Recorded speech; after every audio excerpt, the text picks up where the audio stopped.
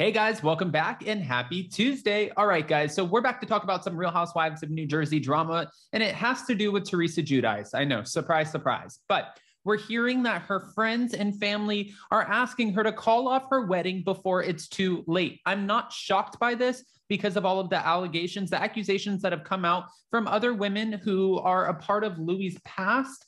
I mean, it's pretty damning because it's one after another, and it's almost like where there's smoke, there's fire. If it was one woman, okay, maybe we would kind of question and see who's telling the truth here. But when you have multiple people coming forward talking about how this man is not so great, not the same person that we're seeing on TV, I mean, it does make you question things. So we're going to jump right in. But before we do, if you guys haven't already, go ahead, smash that like button. If you're not subscribed, get subscribed. Don't forget to hit that notification bell. And with that, let's jump right in. It's time for all your binge-worthy pop culture news. Welcome to Up and Adam.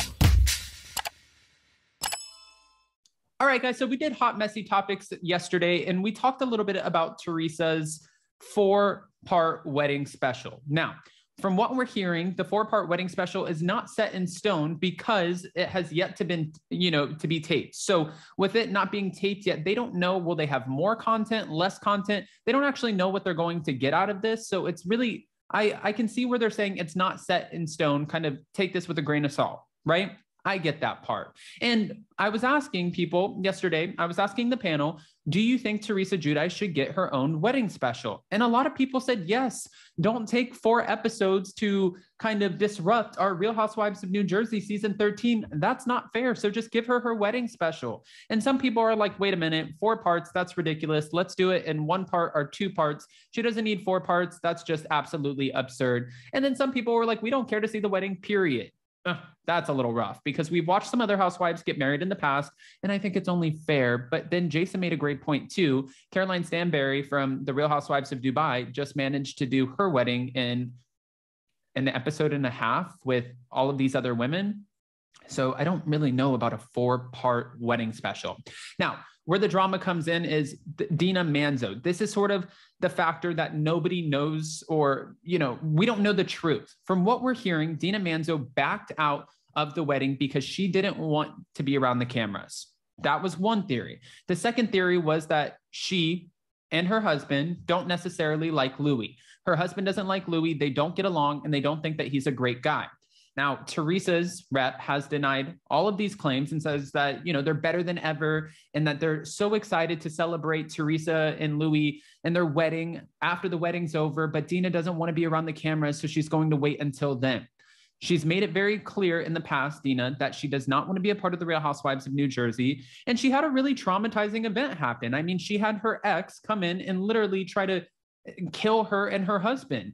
I wouldn't want to be around people or cameras or expose myself or have people know where I live or what's going on in my life. If, someone is capable of doing that, which people are, and they do it every day, I think that would be terrifying. And no, I wouldn't want to put my business out there either.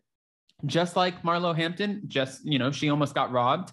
And then we have Dorit Kemsley. She got robbed at gunpoint.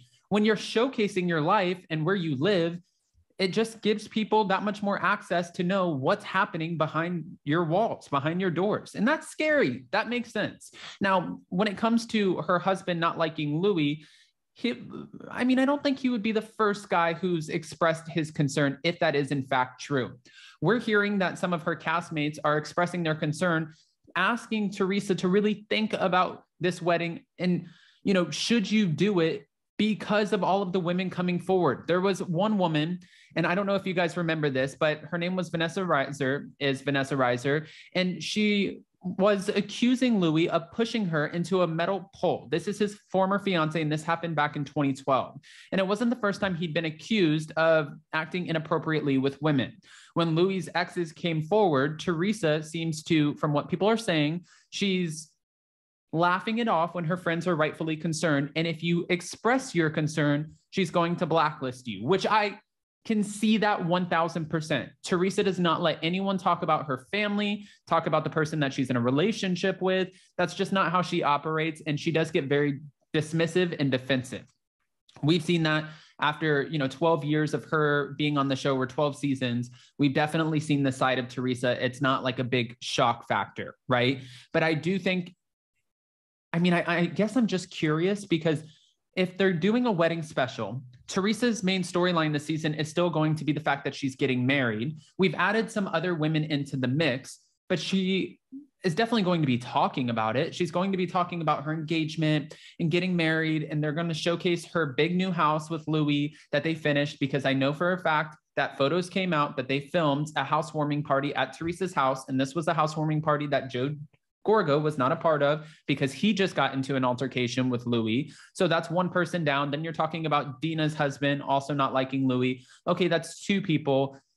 And I bet you some of the other women, like Dolores with Polly or Jennifer Aiden with Bill, those husbands probably don't care enough to express their concern.